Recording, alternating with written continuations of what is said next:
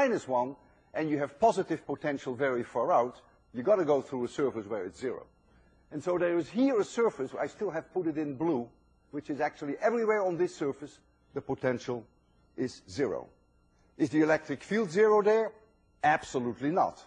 Electric field should not be confused with potential. What it means is that if you take a test charge in your pocket and you come from infinity and you walk to that surface, that by the time you have reached that surface, you've done 0 work. That's what it means. That's the potential is 0. There is here one point, which we discussed earlier in my lectures, where the electric field is 0. The potential is not 0 there. The potential is definitely positive here. Because here was the 0 surface. Here is already positive surface. And this is a positive surface. So the potential is positive. However, if you reach that point, there's no force on your charge. So that means electric field is 0. It is not so easy, of course, to calculate these surfaces. Maxwell was capable of doing that 110 years ago. And nowadays we can do that very easily with computers. Equipotential surfaces which have different values can never intersect. Plus 5 volt surface can never intersect with a plus 3 or a minus 1. And you think about why that is. Why that is. That would be a total violation of the conservation of energy. So equipotential surfaces, different values can never intersect. All right. So you've seen that for the various charge configurations, the equipotential surfaces have very complicated shapes and cannot always be calculated in a very easy way. Now comes the question, why do we introduce electric potentials? Who needs them? And who needs equipotential surfaces? Isn't it true that if we know the electric field vectors everywhere in space, that determines uniquely how charges will move, what acceleration they will obtain? That means how their kinetic energy will change. And the answer is yeah. If you know the electric field everywhere in space, sure. Then you can predict everything that happens with a charge in that field. But there are examples where the electric fields are so incredibly complicated that it is easier to work with equipotentials.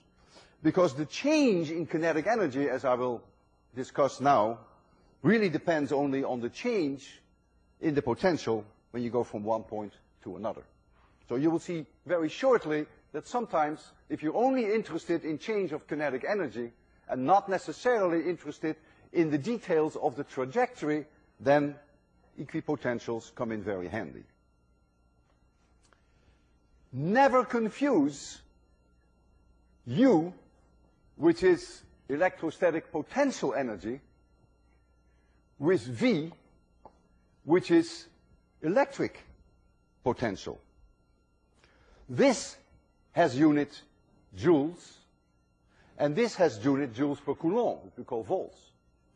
If I have a collection of charges, pluses and minuses, U has only one value. It is the work that I have to do to put all these crazy charges exactly where they are.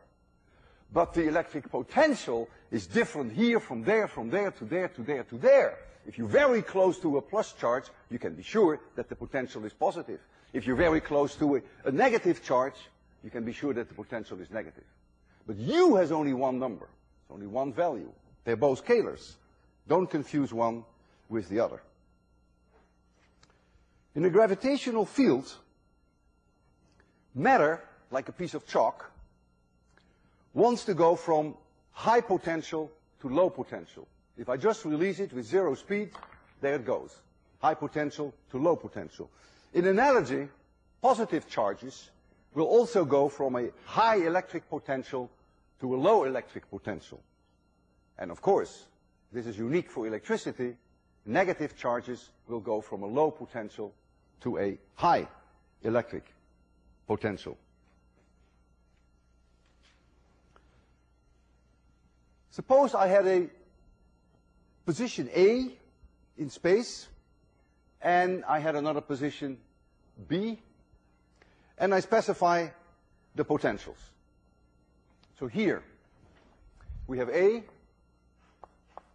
potential is VA, and here we have point B, where the potential is VB. By definition, the potential of VA, as we discussed before, is the integral. By the way, if these are separated by some random distance r, whatever you want. So the potential of A is defined as the integral in going from A to infinity of E dot dr. That is the definition of the potential of A. There's an E here, which is force per unit charge. So it is not work. If there were force dr, it would be work, but it is force per unit charge that makes it E. So the potential of B, per definition, is the integral from B to infinity of E dot dr. And so therefore, the potential difference between point A and B,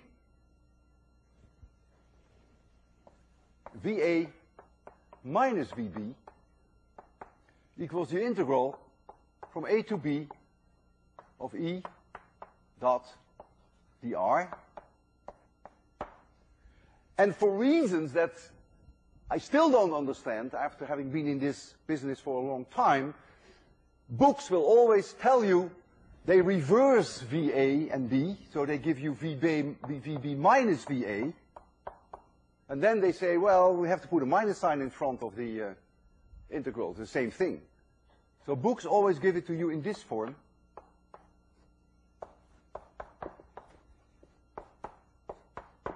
But it is exactly the same. Hope you realize that. This is the two equations that I have here are the same. VA minus VB is the integral from A to B of E dot dr. If I flip this over, then all I have to do is put a minus sign here, and the two are identical. Notice that if there is no electric field between A and B, they have the same potential, of course.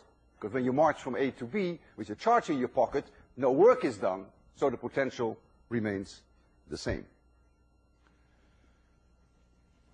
I will change this dr to a different symbol, which I call dl.